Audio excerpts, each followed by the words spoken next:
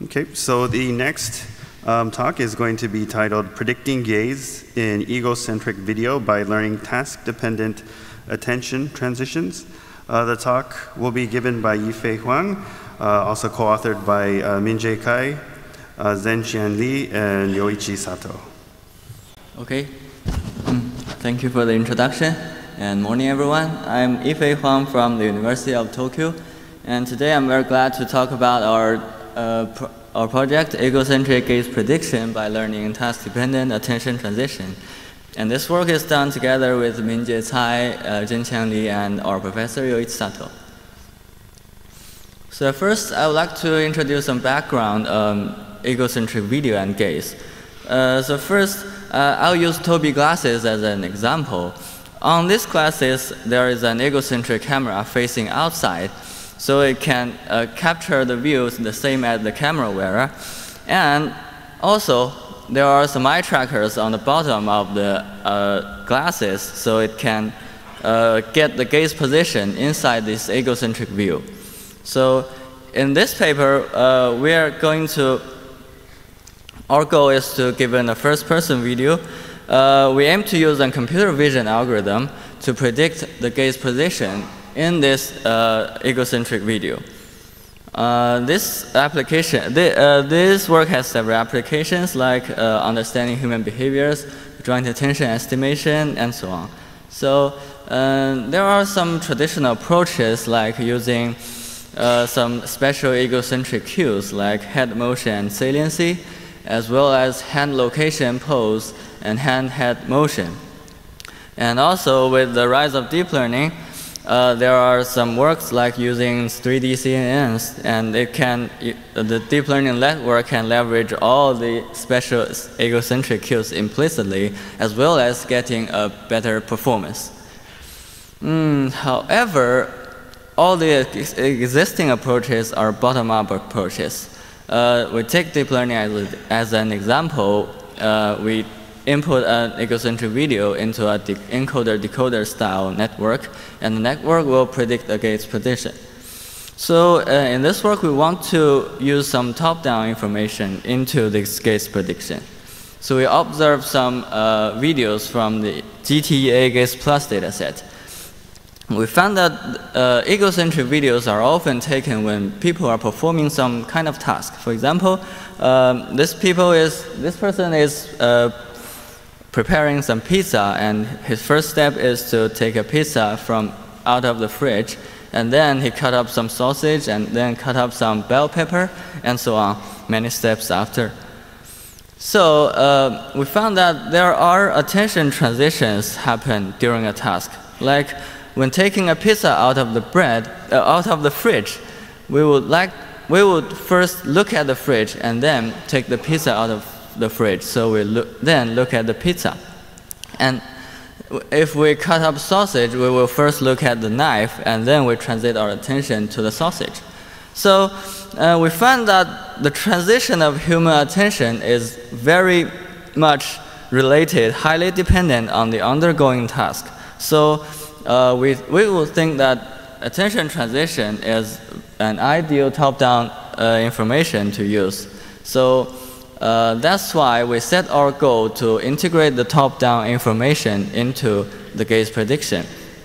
We want to combine a task-dependent model and with the bottom-up encoder-decoder style network, and to better predict the gaze position. So here arises two difficulties.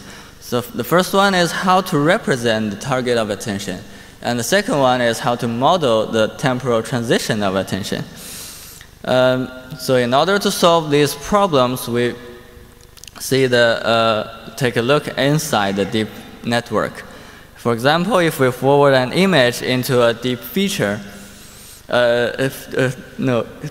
extractor like VGG, we will get feature maps. And these feature maps have a lot of semantic meanings, like in different channels, it has different semantic meanings like object categories.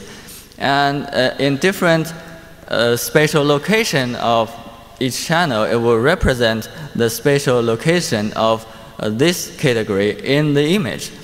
So for example, the 99th channel here represents the pepper in this camera wearer's hand, and here the 102nd channel represents the plate on the table. So we set our proposed attention representation like this. So since our goal is for gaze prediction, we use the gaze position to model the attention. We first find the gaze position on this image. And then we also find the gaze position accordingly on the feature maps. And then in these feature maps, we crop a small region in the feature map and do an average pooling. And after this average pooling, we will get a channel weight vector. And this vector will represent the semantic meaning of pizza, and also it will contain the spatial information of the pizza as well as the gaze position. So for learning the temporal transition of attention, we use an LSTM to model the temporal transition of attention, since this attention transition process is not a Markov process. So we train the LSTM using the ground truth gaze position of the next fixation. So we crop and pull a similar vector from the next fixation using the ground truth gaze position, and we train the LSTM using the ground truth weight vector. Okay, so from this attention vector, we use very simple technique like channel-wise dot product to get the gaze position of the next fixation. So this gaze heat map will represent the prediction of gaze position in the next fixation. And here rises another question. I don't know if you can see the pink circle in this video. It represents the gaze position, the ground truth gaze position. It is easy to notice that in the real video setting, the attention transition does not always happen. For example, if you look at this video, the attention at first is always on this pizza, and only in the last part of this video, the attention transits to the pepper in the camera wearer's hand. So we would like to think that the attention transition is not necessary during one fixation. So, so we design our attention transition into two branches.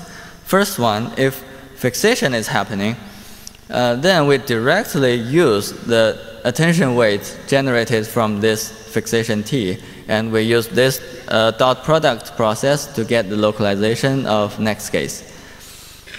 And only if there is attention transition, we use LSTM to predict the next attention, and we dot product the fixation gaze, the feature maps, and get the localization of next gaze. And actually, in fact, instead of using a hard selection of whether it is fixation or not, we actually use a softer weight for fusioning the two branches. Like, since we don't know whether it is fixation or not, we use a fixation state predictor and predict the fixation likelihood, F, here. And we use this F to fuse the two weight vectors, and we sum them and do dot production to get the gaze heat map, the gaze prediction. So here represents our full model. The full model takes input of single frame, RGB frame, and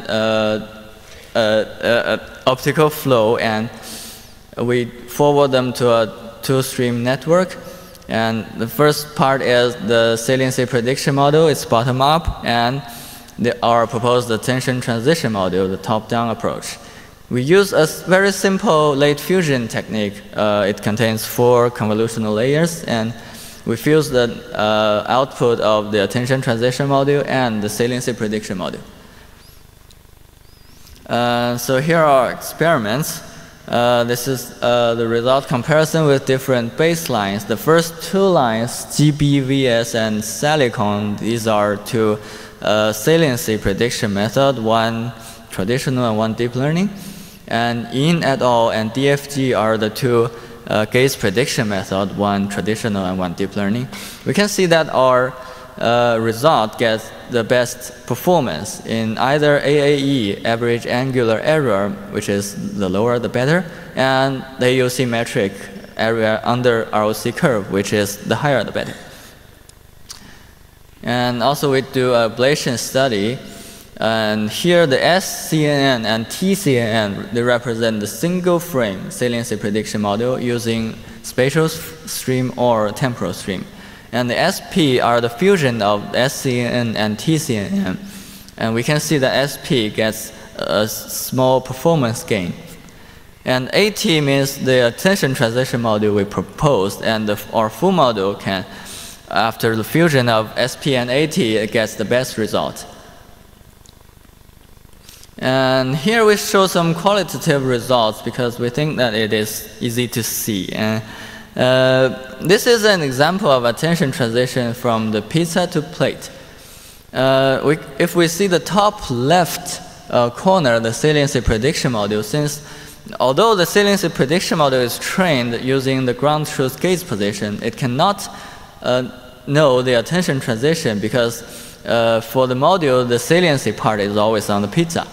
But if we see the next three, the attention transition module and our full module, they can successfully predict the attention transition, and thus the attention transition from pizza to plate is correctly modeled. And we show another example. This is an example from, actually this is an action of putting the cup on the table. So the camera wearer will first look at the cup and then look at the table to put the cup on the table. And the saliency prediction model always predicts the saliency region as the place on the table, while the attention transition model and of course our full model can get the attention transition from this cup to the table. Okay, and thank you for attention. This is a very long video for qualitative metrics, and we are welcoming you to our poster P2A04. And thank you.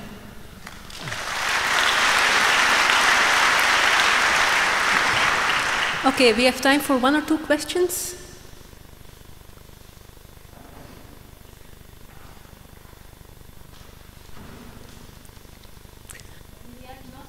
Okay. So there's some intrinsic uncertainty in this gaze estimation. If there's two pizzas in the fridge, you don't know which one will be selected. So how does your method cope with that? Or did you do anything special to avoid that kind of situation? Yes, because actually this data set, in this data set and in this setting, it's kind of a limited setting. It's only in a kitchen stage, and the kind of action tasks in this kitchen setting is limited. So it is kind of easier for us to model the attention transition from the fridge to some kind of pepper or pizza. Yes. Any other questions? Yeah, over here. On the other side. Yeah, okay. So in typical saliency prediction, you have multiple people look at the same image or video, yes. But in egocentric, you have only one person, so you have a very specific type of distribution of saliency on the frame. Do you think it's meaningless to either utilize this constraint, so trying to predict saliency that looks like your final prediction, or trying to fuse multiple people somehow onto one egocentric video? Yes, actually, this is a tricky part. If you think that this kind of gaze-like saliency is not useful, it is kind of, if you actually inside this kind of a task-dependent model, different people perform tasks the same. If we have different people perform a same task, the attention transition or the gaze pattern is kind of similar. And actually, if there is some people that is not have a similar gaze pattern, it actually reflects that kind of skill performance, because this person may be like less good at performing this task. So this is a kind of highly individual task, and we can actually use this kind of information to do some other tasks. Yes. Thank you. Okay, let's thank the speaker again and move on to the next part.